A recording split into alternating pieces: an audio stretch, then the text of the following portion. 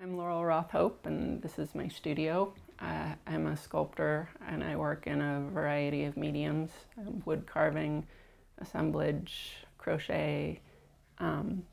Most of it has to do with biology and humankind's role in nature, where our place is in nature, and the interactions we have with it. I kind of came through to the arts in a little bit of a roundabout path. I worked a lot of different jobs, but the last one that I had I was a park ranger in Marin County, California. And I always made things.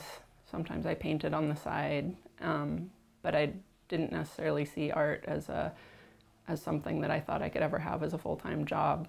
I started carving when I was walking down the beach one winter, cleaning up the beach in the park, and I found a ball on the ground and ended up being curious about what it was and cut it open, and it was a billiard ball, and it was a consistent substance all the way through, and so I thought it would be fun to carve, and I had just bought a Dremel, and so I carved a small sculpture based on a bird skeleton that I'd found in an owl pellet in one of the parks, and was just totally hooked on carving. Like, I found a voice that I'd never found in painting, and I haven't been a park ranger now in 10 years.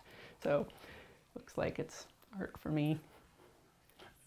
I think when I started really kind of tackling art more professionally instead of as just a hobby, when I started, thinking about sharing it and not just doing it for myself, was around the same time I moved to the city. And I think at first it was a very adaptive response. I think that's one of the reasons why I started working with birds, is I could see how they could adapt to living in a city and be impressed by that and figure if they could do it, I should be able to do it. So it was a way for me to look for natural systems in an environment that didn't feel natural. And so I think a lot of my early work stemmed from that, because working in conservation and as a park ranger, what I was really interested in was the systems and interactions.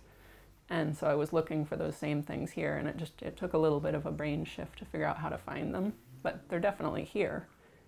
And yeah, so I was inspired to do a lot of work based on that.